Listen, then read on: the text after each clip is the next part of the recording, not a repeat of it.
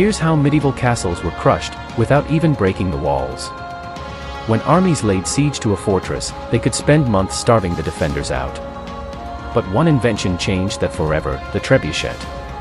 Not a catapult. Worse. This monster could hurl 300-pound stones over 300 meters, enough to shatter walls, towers, even morale.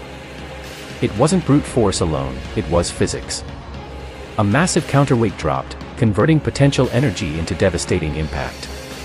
But here's the trick: siege engineers studied wall angles, weak points, even wind direction before firing a single shot.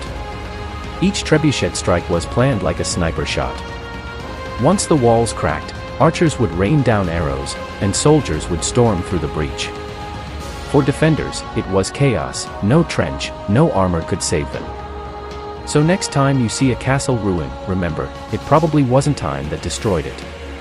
It was a 20-ton rock-slinging monster powered by gravity.